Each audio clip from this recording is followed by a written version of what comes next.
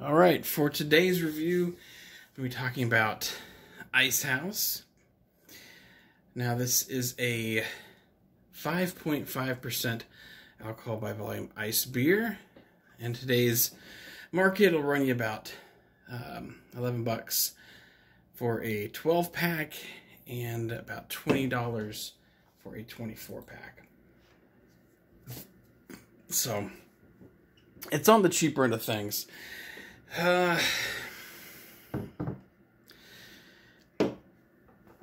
ice beer. I don't think I've ever had Bud Ice, or if I did, it was like once a really long time ago.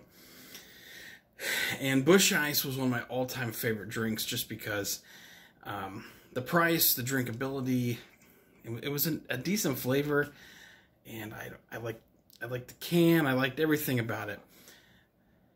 But unfortunately, Busch Ice is no longer an option for me.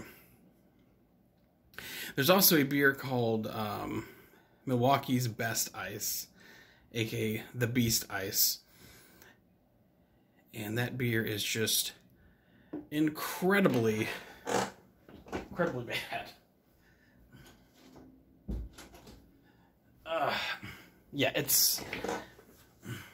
The Beast Ice is really terrible. Both drinking it and then the next day, I feel like the hangover is just slightly worse. So, a couple weeks ago, I decided to try to replace my Busch Ice with Icehouse. And let's get right into it, all right?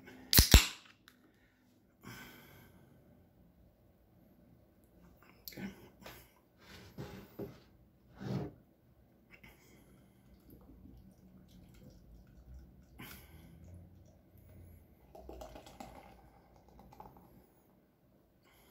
Oh, yeah.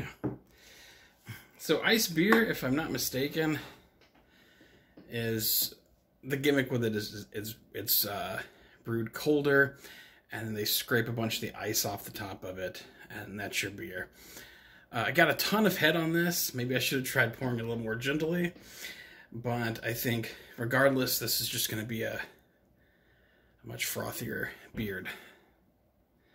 Did I say beard? What the fuck? A more frothier beer. First beer of the night, by the way. So it's not like something's going on here where I'm calling beer beards. Okay.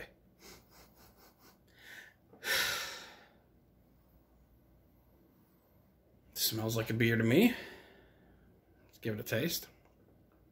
Get through the 3 fingers worth of head first.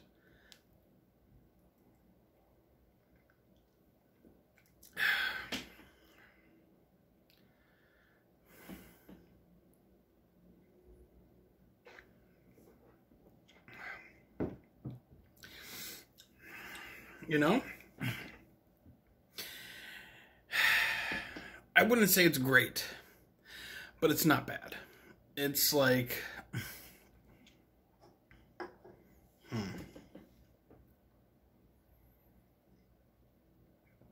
I guess first of all, like, you know, with light beers and stuff,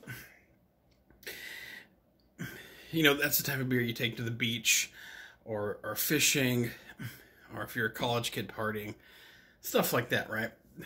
And then later on in life, maybe you get some IPAs and you drink them and you smell them, and you go to a fancy little brewery where you see guys with beards, beer and beards, right? Like every beer has kind of its place, right? Its scene.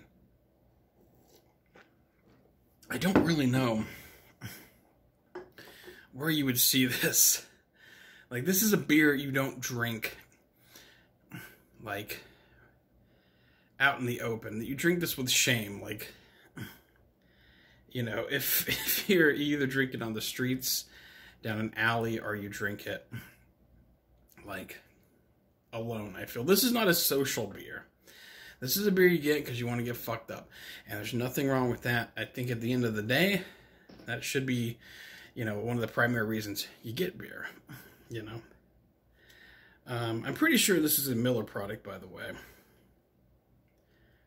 Yeah. Am I right about that? I think I am.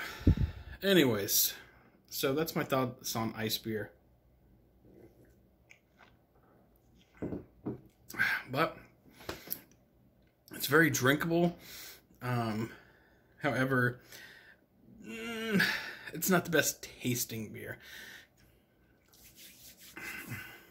I'm gonna say, because when you get this beer, you're getting to get fucked up, right?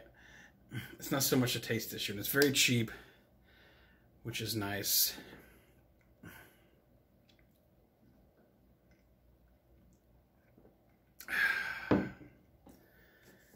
I'm gonna give it a solid middle of the road 3 out of 5.